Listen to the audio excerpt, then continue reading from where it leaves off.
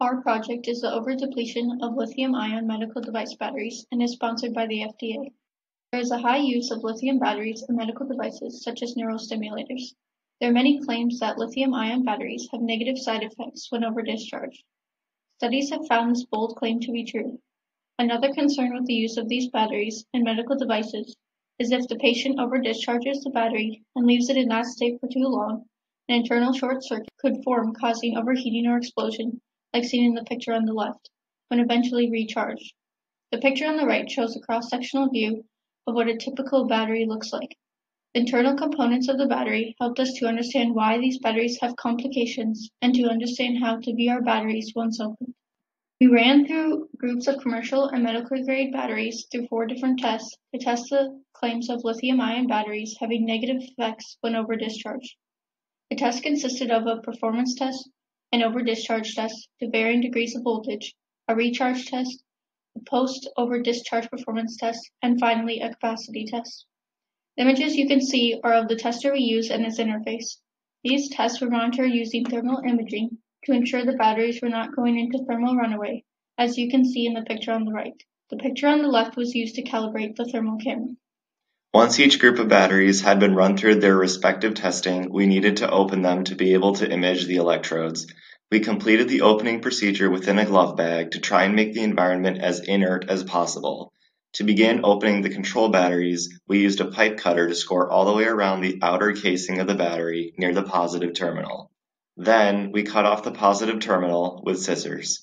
Once the positive terminal was completely removed, we peeled off the plastic label of the battery and also removed the metal outer casing using pliers. After that, we were left with the electrodes either taped or glued into a cylinder. The tape or glue was removed so that we were able to start unrolling the layers inside of the battery. The outer layer of the cylinder was the anode layer, followed by a separator, then the cathode layer, followed by another separator layer. The layers also contained the electrolyte that is inside the battery. Once the layers were separated, we were able to prepare samples from each electrode sheet to be imaged and analyzed. Finally, we placed the battery's remains into a separate plastic bag for future disposal. After running our tests on the batteries, a sample was selected from each group to be opened in a glove bag and imaged using an FESEM. This is an image of the anode of a control battery that was not tested whatsoever for comparison to the over-discharged batteries. As you can see, there is no clear evidence of corrosion on this electrode. What appeared to be degradation was found on several samples of electrodes from the over-discharged batteries. The anode from group A on the left was only over-discharged down to 1.5 volts and did not show that many signs of the specs seen in the picture.